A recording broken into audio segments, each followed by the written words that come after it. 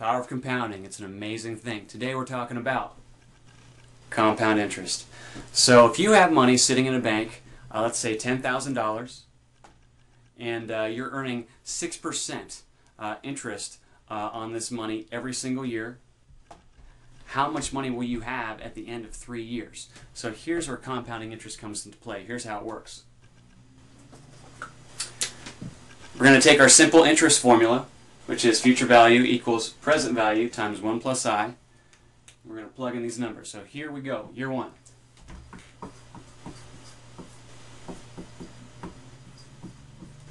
So 10,000 times 1 plus 0.06 equals, you will have $10,600 in your account at the end of year one. So now we take this amount, we start out with year two.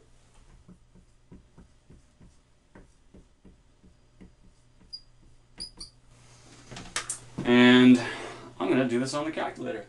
10,600 times 1.06 equals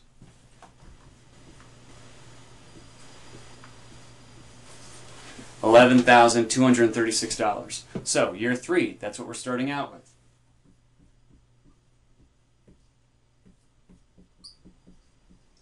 So year three, at the beginning, we have this much in our account.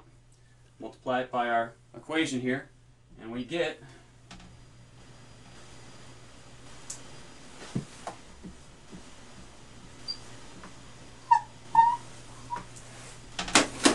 $11,910.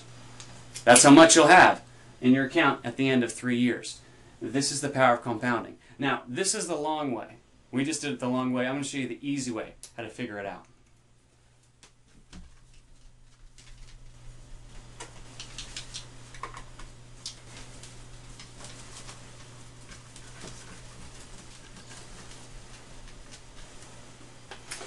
Just take our simple interest formula right here.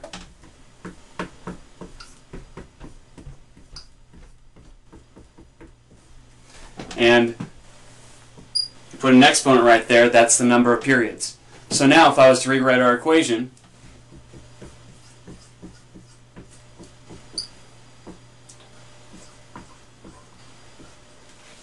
so I'm taking this 1 plus 0.06 to the third power, because this is our number of periods, and you will get